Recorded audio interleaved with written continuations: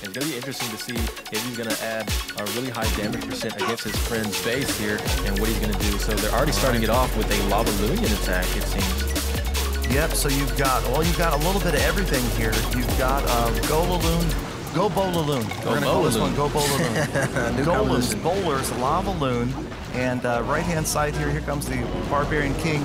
Golem is already down. Wall breakers, there we go. There's the opening in the wall. I didn't see that at first. Here come the heroes. Here come the bowlers. Nowhere to go but in through that wall, hopefully. And they're going to get that air defense down out of the way. There's the jump spell.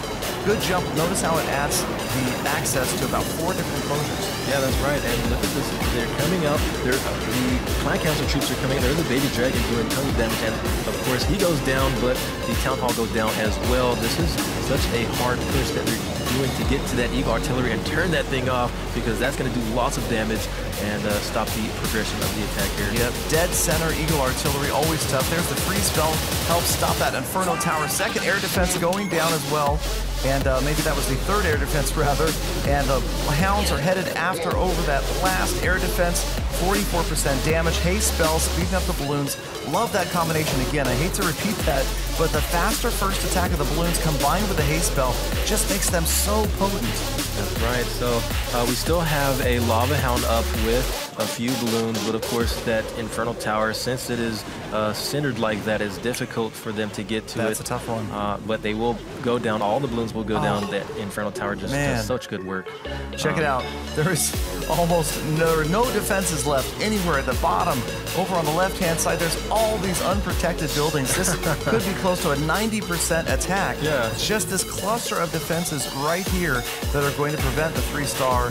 Really well planned out attack. There's so many different just plans that go into where you're going to deploy, when you're going to deploy.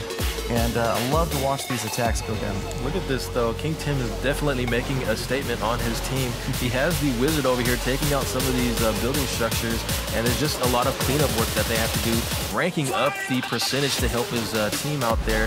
Such a really cool attack with these balloons and stuff. Definitely the changes to the balloons have added to this attack, making it super strong again. I mean, I'm ready to switch. I'm ready to start trying Lavaloon again. I mean, it's been a while since we did the old Quattro Lavaloonian. But I have a feeling it's coming back, especially after watching these war experts. Because if these guys are using it, then you know it's going to be powerful. Oh, the Wizard look at triggers Wizard the skeleton trap. Who's at it? Doesn't look good. Go away. Splashes them down. Time's going to run out. All right. He's going to try to get maybe one more structure. That Tesla's got his name on it, though. There it is. All right. 2-star, 84%. Wow.